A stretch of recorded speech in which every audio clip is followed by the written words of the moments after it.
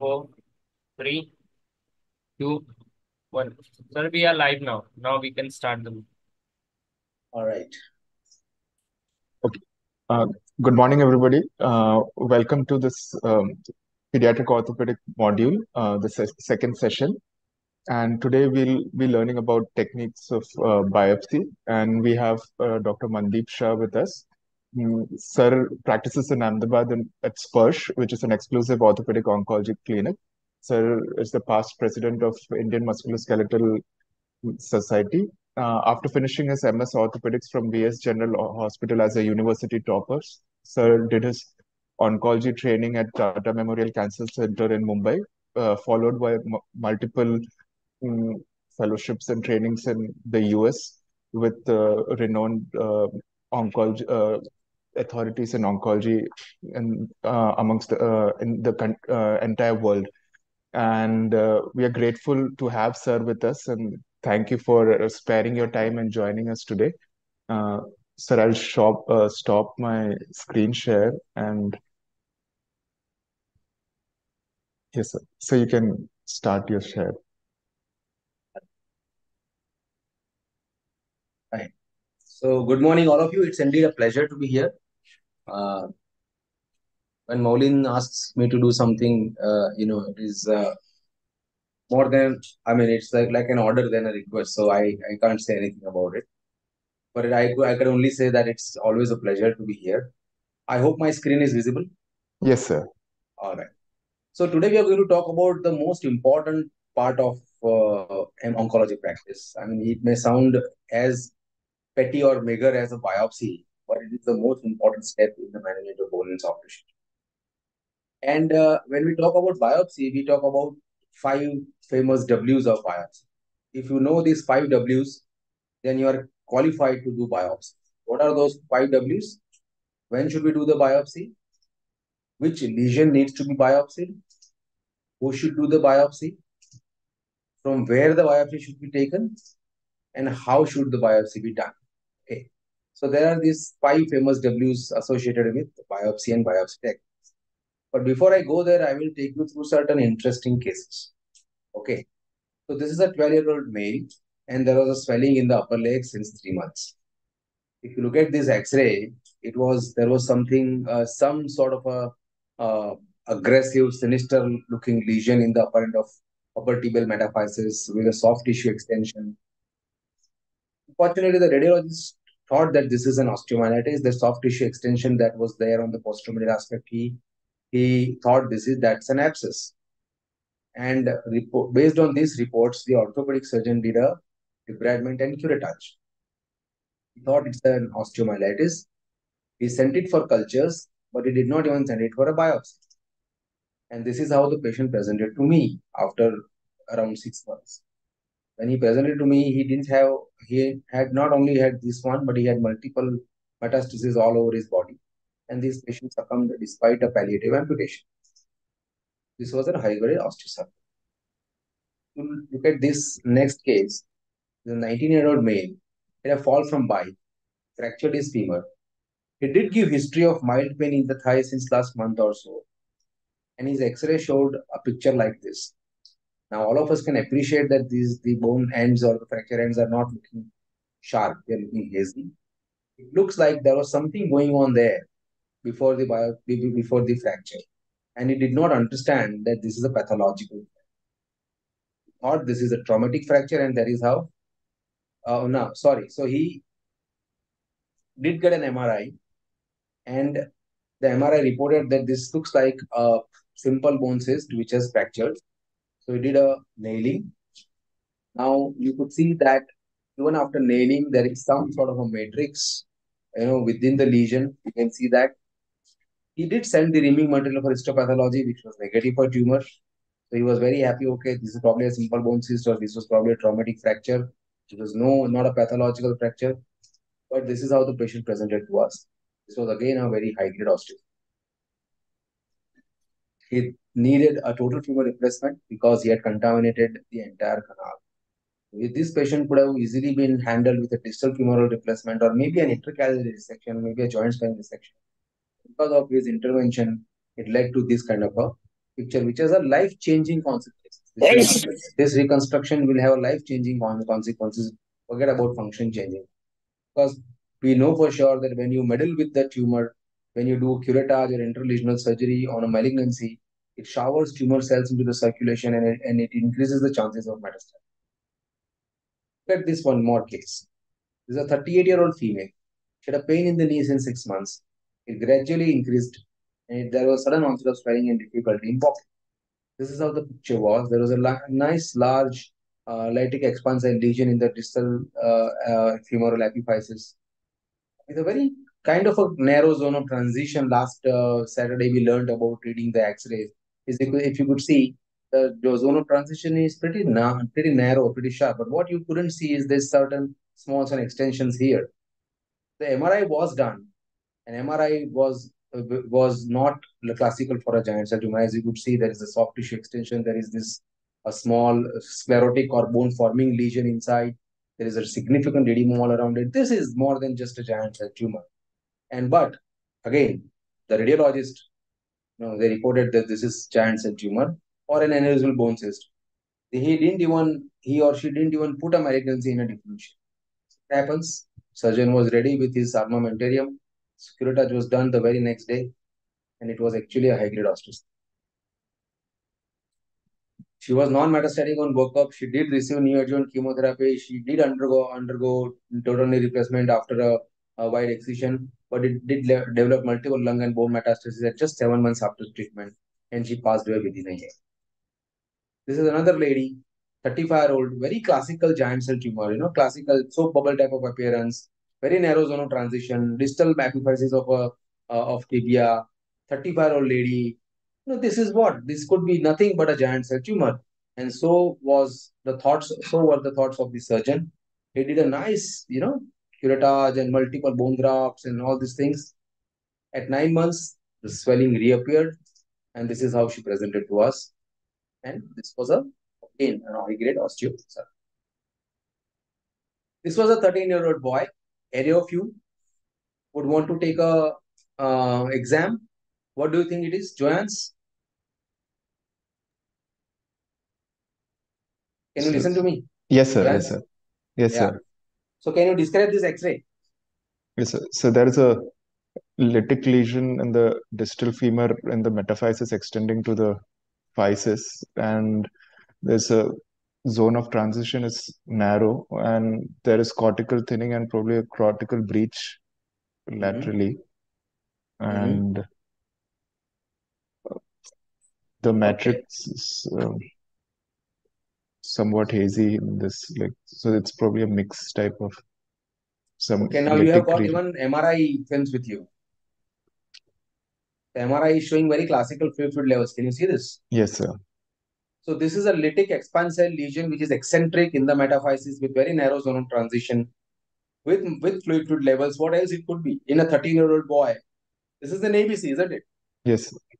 Okay, what you don't see here is when you want to call an ABC on MRI, the fluid levels must extend to all the corners and boundaries of the tumor. There should not be any solid components like this, what you are seeing here. Can you see this? Something like this. Yes. These fluid levels are there, but you don't see fluid levels in this particular area. That is why I have kept this particular image. Okay. So again, the surgery was done, curettage and G-bone was put. And after some time, the swelling kept on increasing. The surgeon thought there is infection. What he does, he removes the G-bone and puts in the antibiotic beads. Doesn't occur to him that this could be something else. When the patient came to me, this was the situation. Okay. So the thing is, the list can go on, for next 24 hours, I can show you such cases. Over last 13 years, I have gathered more than 1,000 cases like this. So the thing is, even today, when we follow this knee-jerk reaction, we call this a deadly, oculobrachial reflex. When you see a potential case for surgery, you just want to do surgery, because your forearm muscle starts getting, excited. That is known as oculobrachial reflex. So again, this is one more case, the soft tissue mass tumor in the lower leg. As you can see here, it's a heterogeneous lesion, with this is a very, very classical sarcoma. But again, the radiologist reports this as a benign neurogenic tumor.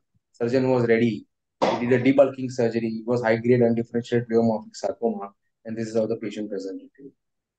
Now the thing is, when you do something like this, you sometimes feel, okay, oh shit, I screwed the patient big time. If you have conscious, you would feel something like this. But at the end of the day, he may not be the only one who gets screwed, because today the courts take a very strong stand against doctors. The highest awarded compensation has been for a tumor case so far, which was 1 crore rupees. Okay, so we have to control the surgical itch. Okay, that is what is a very famous dialogue from my mentor, Dr. Jyotindra Pandit, that you have to control this surgical itch. Whenever you see a patient, this potential for surgery, patient is begging for surgery, you want to just do the surgery because everything has fallen into place. It's like Kainat has sent this case to you, oh, you just operate. That's not the case. You should control your surgical itch because nobody knows the diagnosis. We have to establish the diagnosis that this, unless you see the target clearly, you may miss the target. And histopathological diagnosis is vital in workup of musculoskeletal. These 5 or 6 cases I told you 2 things. One, you should not assume that this is benign. Second, you should not trust the radiology reports blindly, because most radiologists are absolutely untrained for musculoskeletal neoplasia reading. And as tumor surgeons, we always read our own MRIs. We rarely look at the reports of the radiology center, unless it really comes from someone who is dedicated a musculoskeletal radiologist. So pathological diagnosis is vital in work of musculoskeletal neoplasia. So what is the definition of biopsy? It's a procedure that yields adequate material in the least traumatic way without jeopardizing further definitive management. Okay. And before you do that, you should know the rules. As I said, the 5 W's: when, which, how, who, from where, and how. Okay. So let us take the first question. When to do the biopsy? Biopsy is undertaken after all the imaging studies have been completed and before the definitive management is done. Why after all the imaging studies? Because tissue reaction to biopsy can alter the appearance on imaging. And secondly, imaging can identify the best area for biopsy. Let me take you through this case. Now, this is a large destructive lesion in the proximal humerus. Okay. If you see the MR, there is a large necrotic area in the center of this tube. Now, if you take a biopsy from the central area, you would certainly end up having a negative biopsy. You have to target these peripheral areas. So unless you have done the MRI before you done the biopsy, you never know that this area you have to avoid. So this thing is very, very important. Again, if you look at the MRI of this lesion, this is a lipomatous lesion, meaning by this is a fat containing lesion, mostly a lipoma. But when you see the MR, you see this solid area which is looking very different from the rest of the tumor. So this raises a suspicion of a dedifferentiation, which has, so dedifferentiated liposarcomas have not only different management, but it also has a very, very different outcome. So you have to, when you do the biopsy, you have to target this area under CT scan guidance. So that is exactly what we did. We targeted this area under CT scan guidance, and it did stamp that this is a dedifferentiated liposarcoma, and he was treated accordingly. Coming to the second question, which lesions need biopsy? Do all lesions need biopsy? Well, not really. If you look at this lesion, this is a classical osteoarthritis. Clinically and radiologically, this is a young adolescent boy. He has a nocturnal pain. He has a thigh wasting.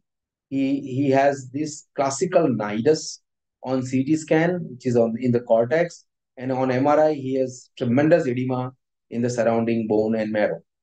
That means this is nothing but an osteoma. Similarly, these are very classical fibrous dysplasia lesions with typical deformities and ground glass type of appearances. So these are the lesions you may not biopsy. Again, osteochondroma, very, very classical metaphyseal outgrowth with bony marrow continuity. You know that this is osteochondroma and you may proceed to treatment without a biopsy. Again, this is a simple bone cyst.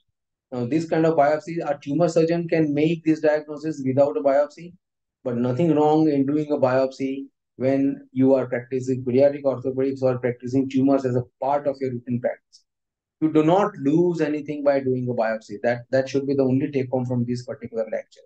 When you do the biopsy, you are not losing anything. You may gain a lot of things, but you are not losing anything. That is something that you have to inculcate in your brains. Again, this is a very classical lipoma, where as you can see, this is this lesion in the soft tissue, which matches exactly with the surrounding fat. The signal of this lesion matches exactly around the fat on T1, on T2, on STIR, on every imaging. There is no dedifferentiated area. There are no vascularity. This is the lesion where you can biopsy. You can avoid a biopsy and do a direct treatment.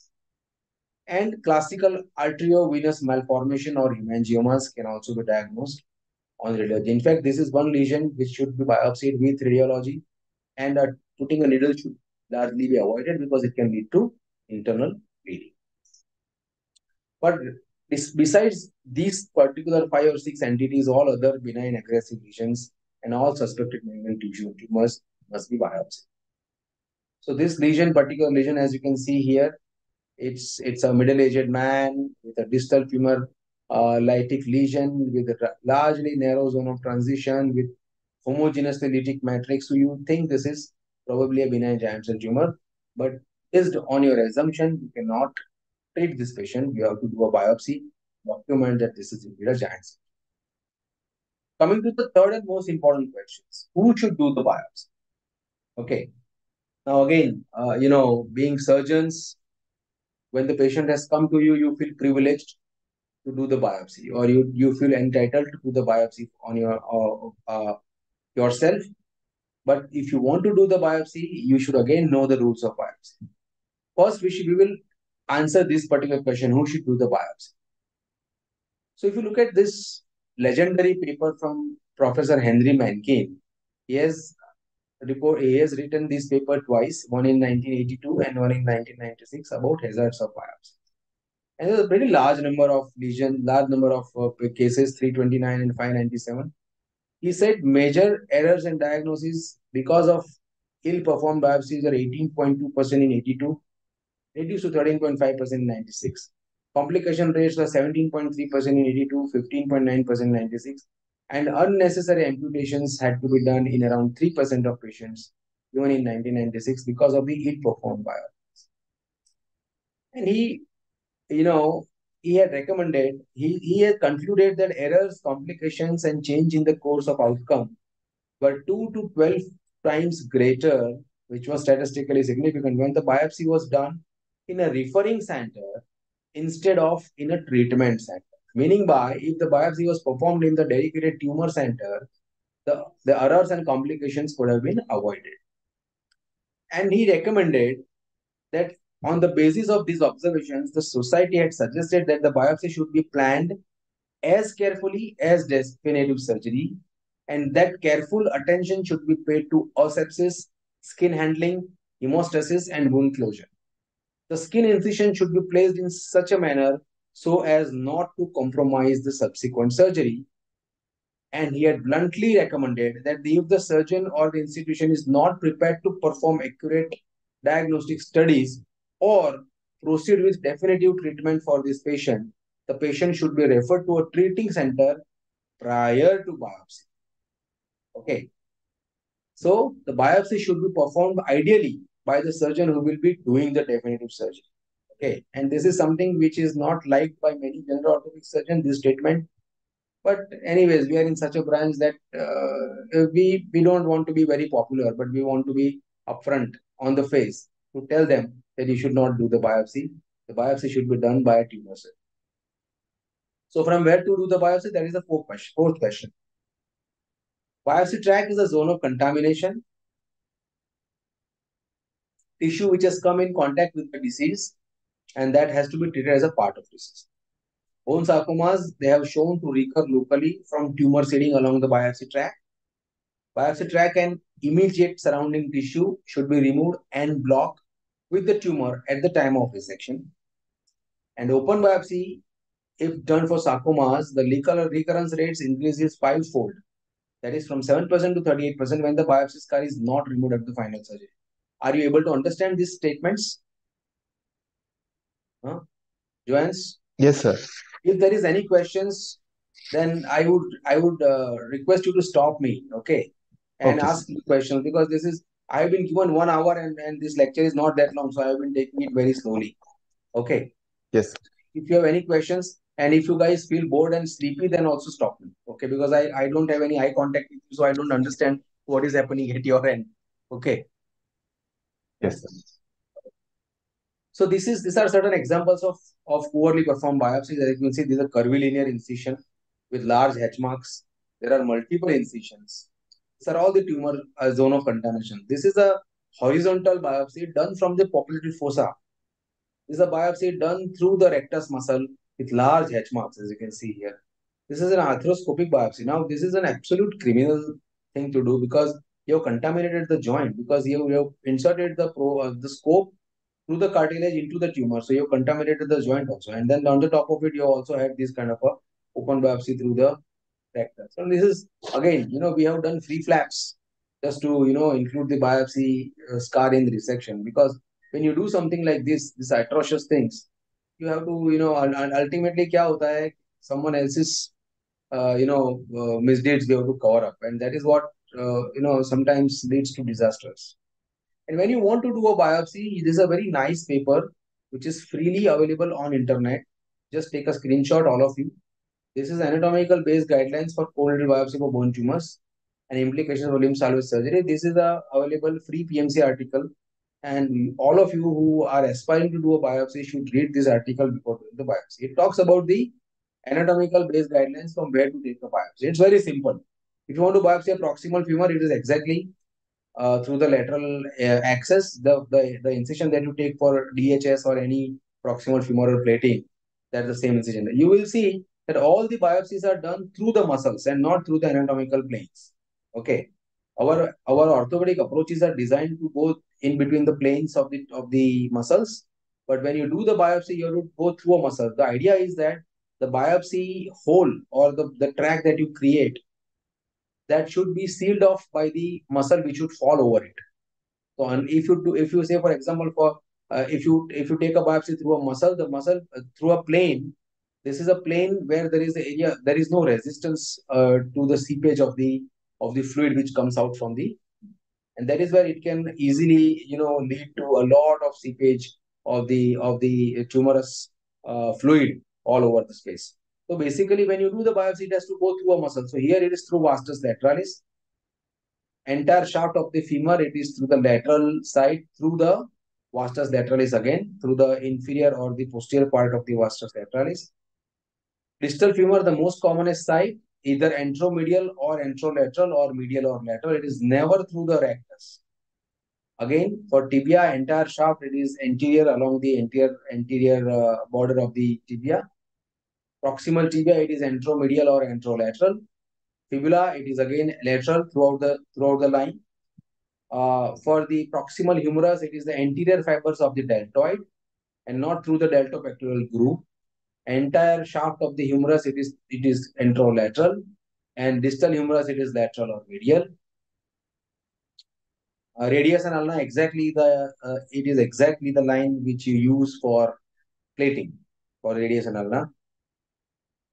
And for scapula, it is along this imaginary line which joins the acromion, tip of the acromion to the inferior angle. And for pelvis, it is along this utilitarian incision, basically, anywhere along this utilitarian incision.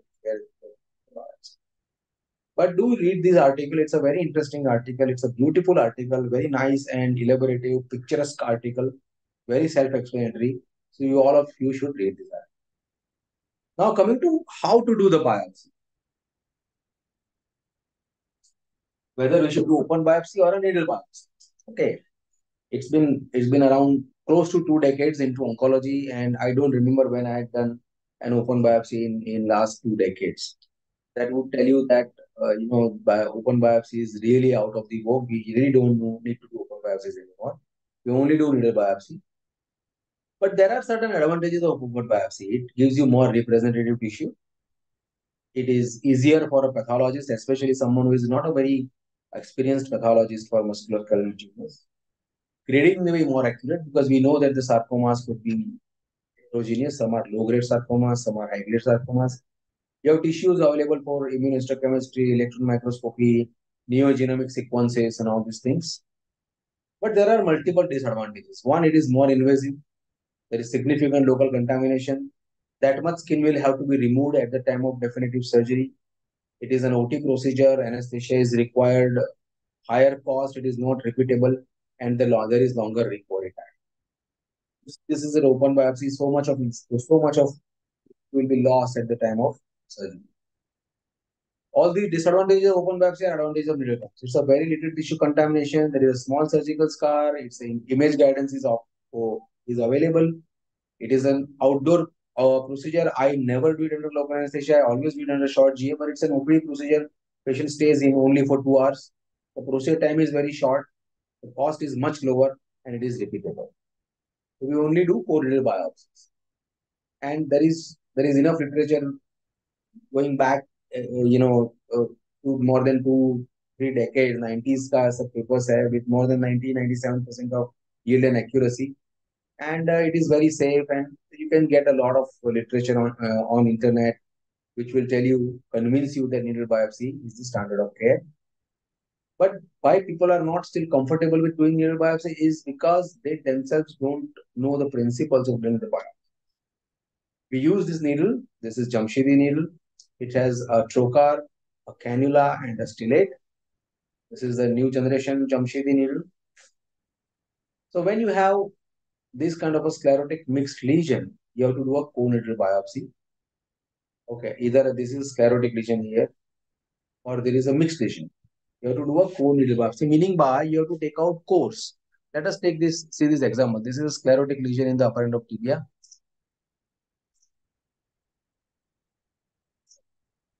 Okay, this is likely to be osteosarcoma. Okay. We have marked the incision, proposed incision for the future surgeries, local anesthesia. Make a stab incision. Load your Jamshidi needle with the trocar.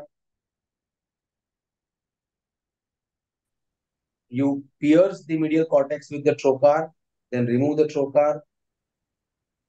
Now you do a screwing movement with the cannula. Go inside the lesion for a couple of centimeters. Wobble it so that it dislodges that pore which has come inside the lesion, and then take it out. You will get this kind of a pore. You can move your needle in 2-3 different directions and take out your four pores, and that will be enough. Now you can see so much little tissue has been contaminated, and you have got adequate. But when you have this kind of lesion, which is lytic lesion or cystic lesion or soft tissue masses, this kind of method does not work, because the material inside is so soft, it gets dislodged by the tumor. It doesn't come inside the needle. So what we do is co-needle aspiration biopsy. That is the principle of this biopsy is very unique. So if this is a tumor, we know that the sarcoma is heterogeneous. Certain areas are low grade, certain areas are high grade. There is a lot of blood. There is a lot of necrotic areas. You want to sample everything together. What you do is you put the needle inside the tumor. You attach a syringe on this needle. This syringe is heparinized. This needle is also heparinized.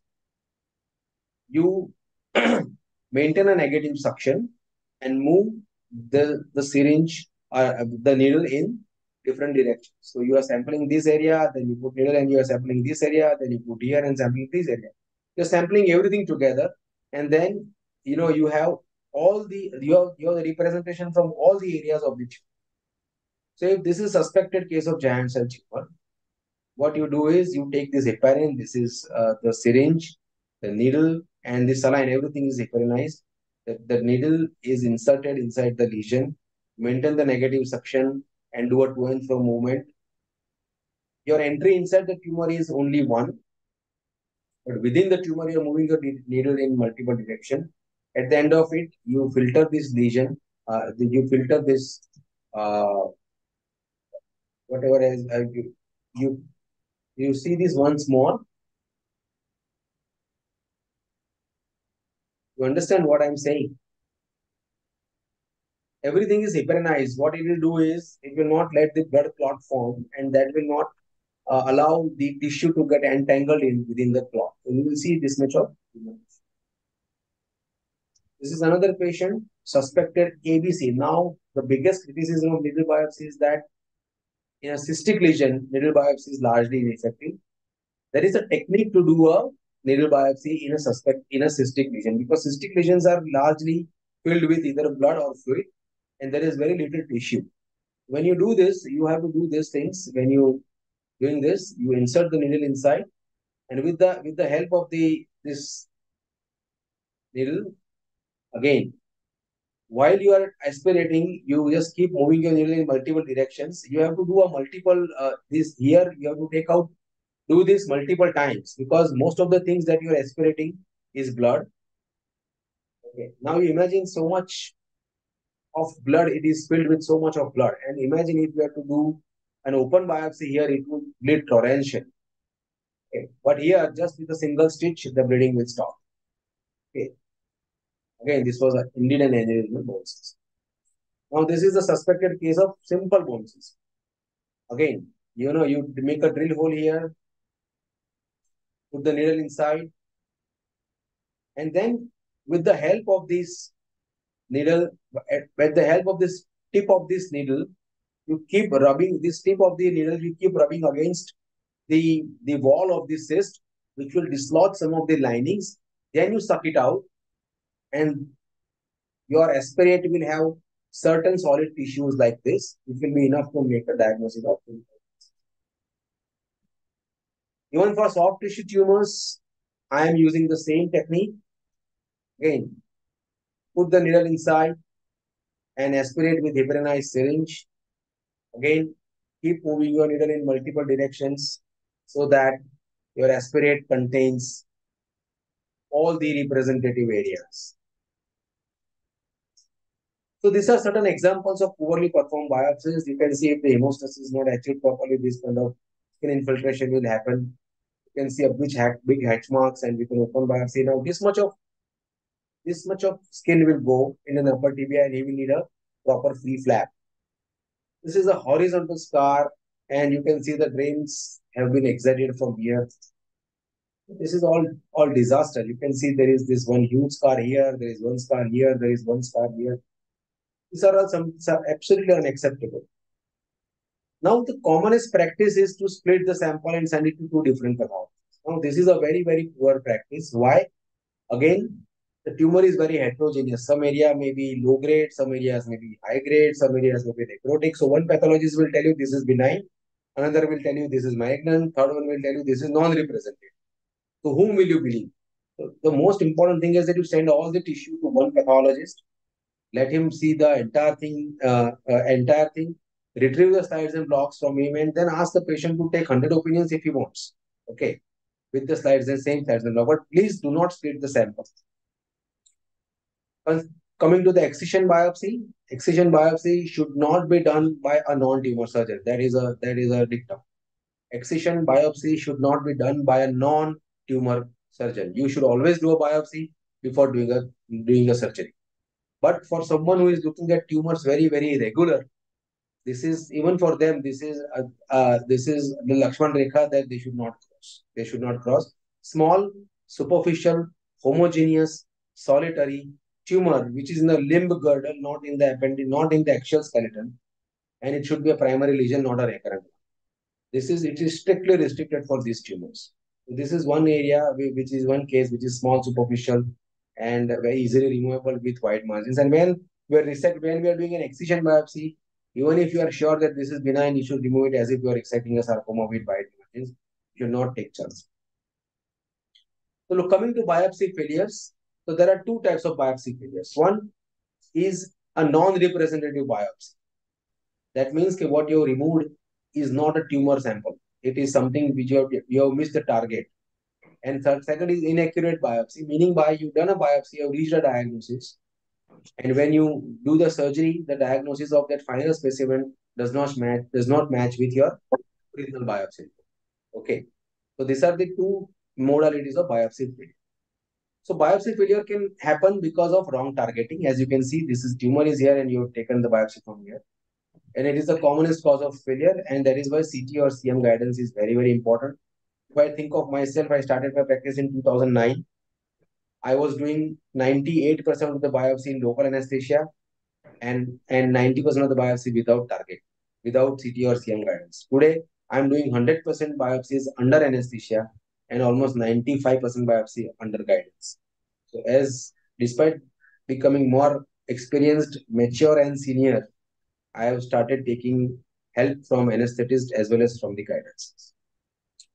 So, if you look at this uh, paper which talks about CT guided biopsy, again it shows that the yield and efficacy is exceptionally high.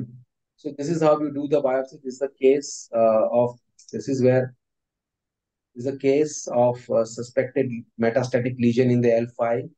Take the patient under CM guidance. You see the lesion, where is the lesion. You decide your trajectory, how you're going to do your biopsy. This is the level of your needle insertion, and this is going to be your trajectory.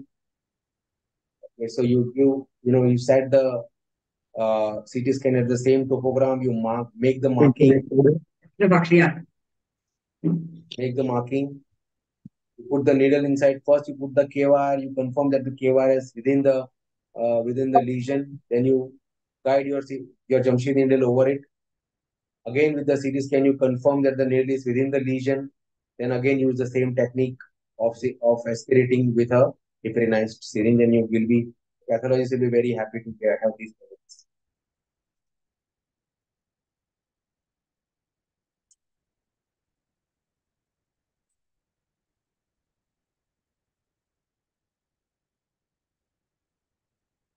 When you talk about non-diagnostic biopsy, there are certain distinct tumor characteristics which are notorious for giving a non-diagnostic biopsy, like this cystic lesion. As I said, if you don't do the biopsy with a particular technique which I just showed, you have to dislodge the membranes or the linings of the cyst, and then aspirate it. Otherwise, you'll only get fibrine blood and serous fluid. Again, fibrous lesions, it's very difficult. Even the big lesions, you don't get any tissue. It's like a rubber. It's like a hard rock or a rubber. You put your needle in, do a lot of things, but just that the yield is very, very little. And again, if you target large necrotic areas, you're likely to have non-representative biopsy. Heterogeneity, as I just said, you just targeted low-grade areas and not targeted high-grade areas of biopsy. Initial biopsy will say that this is low-grade sarcoma, and final report will say this is high-grade sarcoma. And dedifferentiation, as I just mentioned, if you're not targeted this particular area here, you just say that they would say, oh, this is a low-grade parosteal osteosarcoma. If you had targeted this area, it would have called you, it would have said that, okay, this is a high-grade dedifferentiated parosteal osteosarcoma. So, to minimize the failure, the diagnosis should be suspected strongly prior to biopsy, and biopsy should merely confirm what you are suspecting. So, this is an old man. This is a lesion in the proximal humerus, clearly malignant, as you can see, large soft tissue mass. And this is a very, very classical cartilaginous matrix. So this is nothing but a chondrosarcoma, as you can see here. So my biopsy form would mention that this is a chondrosarcoma. First differential is a chondrosarcoma. Then I do the biopsy. When the report says this is chondrosarcoma grade 2, my jigsaw puzzle is complete. So all the pieces must match: history, clinical findings, histopathology, and radiological picture. Everything should match. Otherwise, you have to reconsider.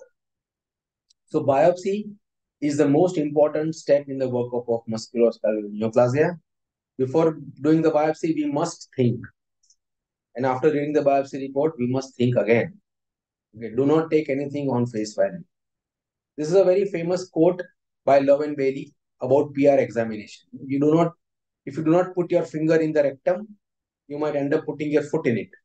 I think all of you have read this. If you don't, I can extrapolate this. If you don't needle your patient first, you might end up screwing him. Because of failed trauma surgery can be rectified, what maximum it will end up in non-linear anomaly.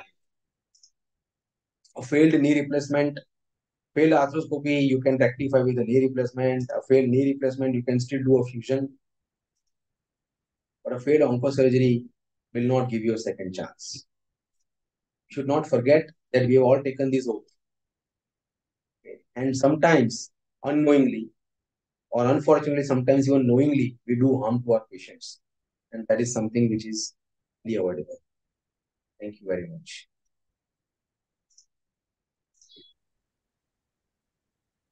Yes, Joyance? Yes, thank you, sir, for the exhaustive talk. It was Very nice. We have a couple of questions.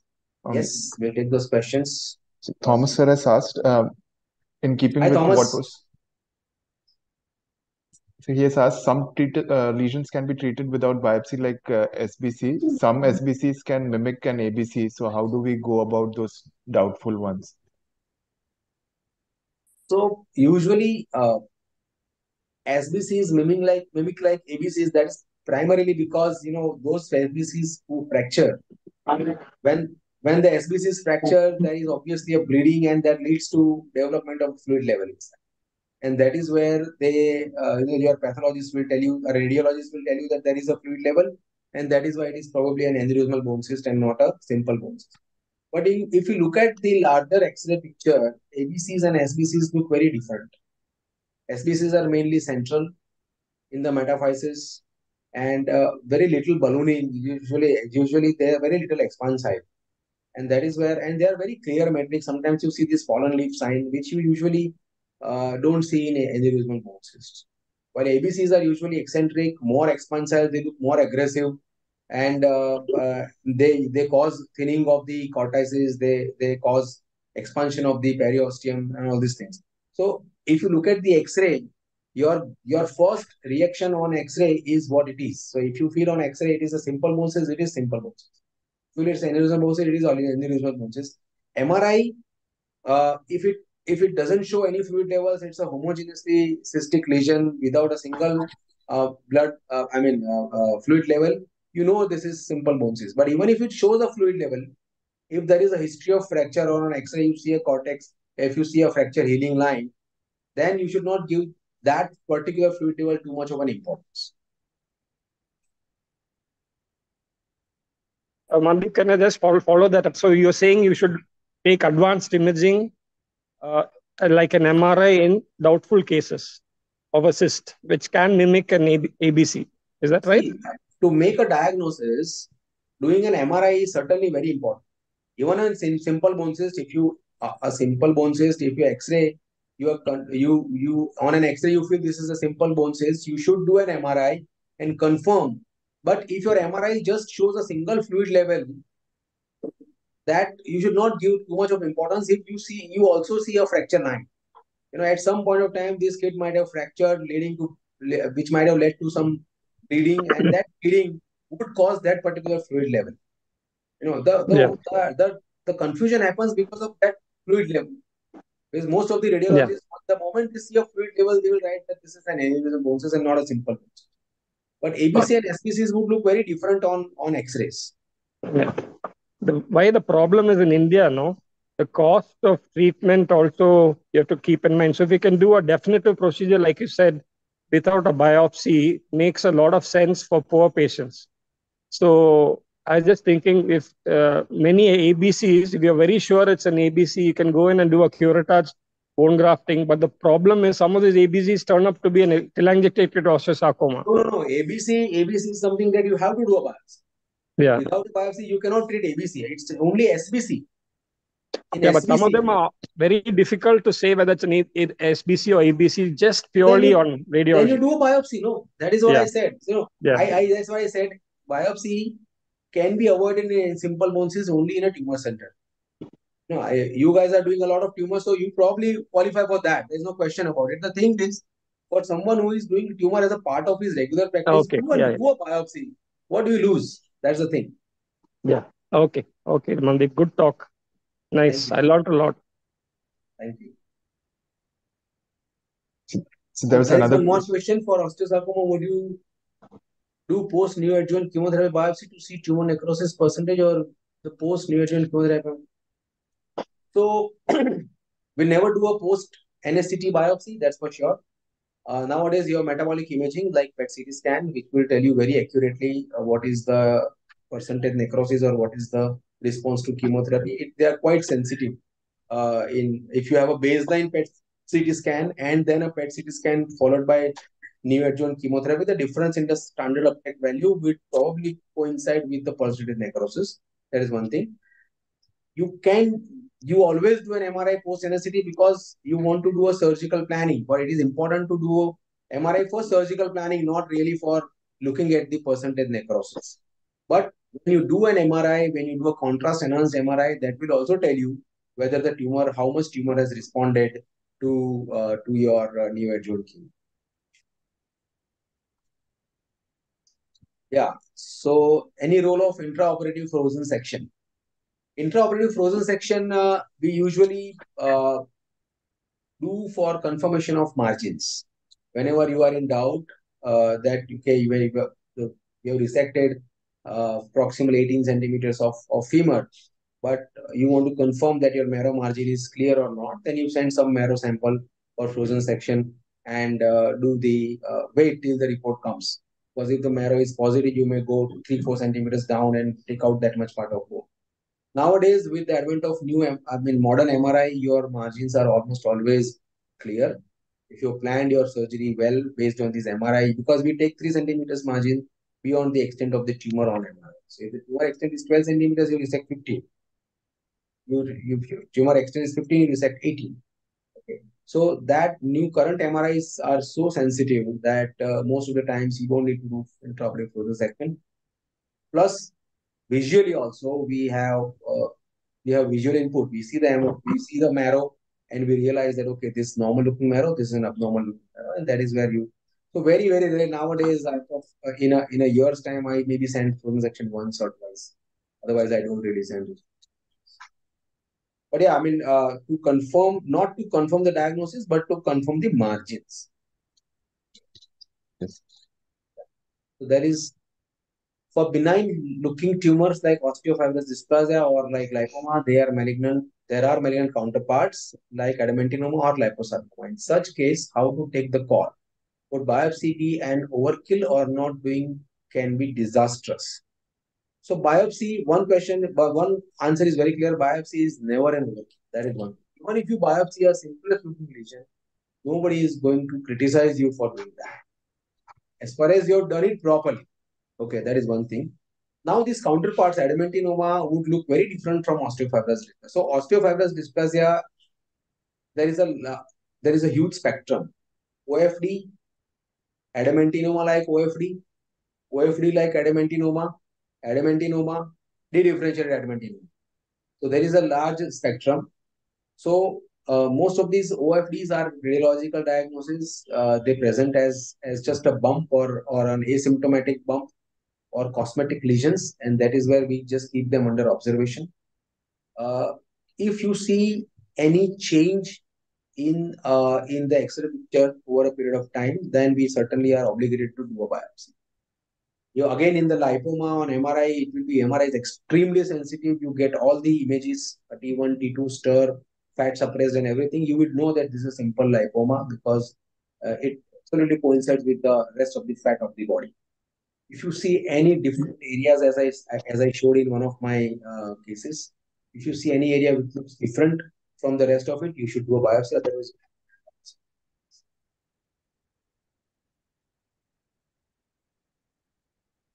So I had one doubt, sir. How would it be the ideal case to approach the pathological femur fracture, which you had shown, one of the early cases which you had shown? Like, if such a case presents, so how would you approach it? We biopsy it, wait for the results for a couple of absolutely. days? So pathological fracture is not an emergency. Pathological fracture is not an emergency. The moment you see that the fracture is not normal, see, a trauma surgeon has looked at at fractures all the lives. Okay, they have seen more than 1,000 fractured X-rays, and if they can't if they can't understand that there is a difference between this fracture and the fracture which I saw yesterday, then they have to go back to the drawing board. The thing is, the fracture ends are not sharp, they are hazy. Patient is giving you a history of pain in that area even before the fracture. You are getting an MRI done, okay, and the MRI is showing that there is some lesion, you are obligated to do a biopsy. You just tell the patient this is not an emergency. Patient will always be moaning in pain. He would always be requesting, sir, do something. I am having so much pain, so much pain. You just have to counsel him and convince him that this is a pathological fracture. The treatment of pathological fracture is not the treatment of fracture, it is a treatment of pathology. We have to know what is the pathology. For that, we need to do a biopsy. And the moment you tell them that you will get a report in within 1 day, that is an advantage that we have. here in Ahmedabad that we can guarantee the patient. Sometimes in fractured patients, I tell them that we'll get the report in 6 hours, you know, and they do the fast processing and they will give you report in 6 hours. Okay? So that will be reassuring for the patient. The moment you tell them that if this is a cancer and if I nail this lesion, you might end up in an amputation, they will not demand the surgery. You know, they will tell you, okay, sir, do the biopsy. Do a workup. Pathological fracture is not an emergency. Thank you. Okay, sir. I think we don't have any further questions as of now. So thank you, sir, for sparing your time and joining us. I hope it was not too boring. Yeah, no, sir, not at all, sir. It was. I hope there were some good take-home messages. Yes, sir. Right. So one good take-home message is that you don't lose anything by doing a biopsy. That's it. Whenever in doubt, do a biopsy. That's it. It's a simple procedure. It's a very simple procedure with very little complication rate and extremely helpful in making decisions. Okay. All right then. Yes. We should call it off. Yes. All right. Thank you, everyone. Have a good day. Thank you, sir.